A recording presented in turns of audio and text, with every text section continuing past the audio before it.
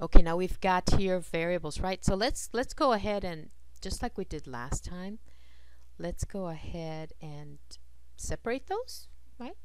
Square root of x cubed. This denominator simplifies, doesn't it? Let's simplify that, because we know we've got x squared, we've got x squared times x to the first, right? So remember, so we have three x's here, right? X cubed, x times x times x. Groups of two x's, that's x squared, right? And so we're going to pull one x out of the radical. Square root of x squared is x. I can rewrite the denominator as x root x. And now I need a pair for this x inside the radical, right?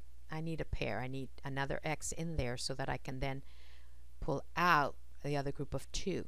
So I'm going to multiply by square root of x and square root of x. So that now I have the 2 x's that I need in this group, right? In this group, to pull another x out to multiply times this x. So in the numerator, you've got square root 13x. Okay, but down here now you have this x times this x, which is x squared.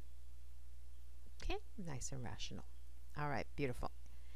And then number 6, let's see. We're going to separate that. And we're separating here. We need another 3 and another y so that we have 2 of each, right? And that would be like a perfect square under the square root. So one more 3 and one more y. Anything we do to the denominator, we do to the numerator.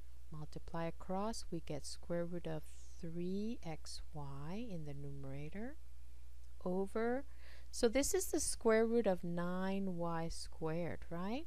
Or if you want to think of this as 3 squared y squared, because you just put 2 3's there. And so again, square rooting a square, right? These are inverse operations. So if this is just 3y.